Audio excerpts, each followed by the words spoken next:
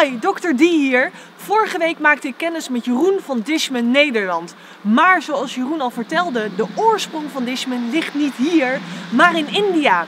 Hoogste tijd dus dat we daar kennis mee gaan maken. En uiteraard doen we dat niet hier, maar door middel van een Skype-gesprek. En volgens mij wordt het tijd om online te gaan. Hi Arpit, Dr. D here. I'm really excited. Can you tell us a little bit more about who you are and what your role within Dishman is? Yes, my name is Arpit Vyas. My role in Dishman currently is of a Managing Director and CFO. I'm a chemical engineer by profession, but not practicing, as you can see from the title. I'm responsible for basically strategizing and growing the Dishman group as a whole, at the same time handling the finances of the entire group as well. So tell us, where is Dishman actually located and how did it all start? So I would like to start with a little bit of background. Dishman in India was created by my father almost 30 years ago, a bit less than 30 years ago. He started with one chemist and one operator to fill the reactors and himself, so there were only 3 people in a 56 square meter plant at that point of time. And that plant has now, from 56 square meters, has grown into the large, multiple thousand square meter Naroda facility, which was the first plant that catered to quaternary ammonium compounds and for disinfectants and phase transfer catalysts. That business did very well and is still doing very well. And the money that was earned out of that was at the Bavla, the huge 300,000 square meter facility in Bavla area, which is still in Gujarat, India, was created. And can you tell us a little bit more about the current developments within the company?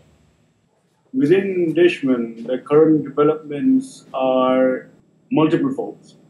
I think the interview would be very, very long if I explain all of them. But in general, we are focusing on contract research and manufacturing for new chemical entities with the help of carbogenesis as a front for research and development.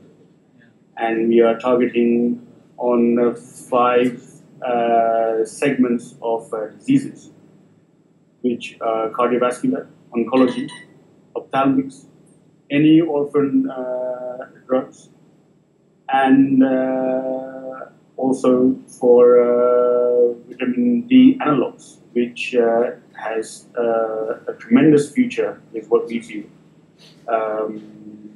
Not the vitamin D formulated product, but the analogs, which can help naturally generate vitamin D in the body. And that we do see as great prospectus for the future. What is the need of the hour? And the need of the hour is for people to live healthily for as long as possible. And the developments of the company are solely and only focusing on that. And can you tell us what inspires, motivates and drives you? What inspires, drives and motivates all together is, number one, is the 3,000 people of the company and the families who make the earning out of this organization. As and when the company grows, the number of families will increase. So that point will always inspire and motivate me. What motivates me further is the kind of company that has been created by my father can be used to change the entire perspective of the medical field that is present in this world right now, where we only and solely want to focus on saving lives, providing the right medication, which has great efficacy, which helps people live longer, and to do the right thing. We want to be a company of substance. We want to create a legacy.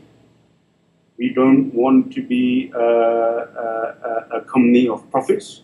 Profits are a byproduct of the ultimate goal of saving as many lives as possible, as quickly as possible, and moving towards a very hopeful world of eternal bliss. Thank you so much for your time. It was really nice talking to you, and I hope to see you later. Bye bye.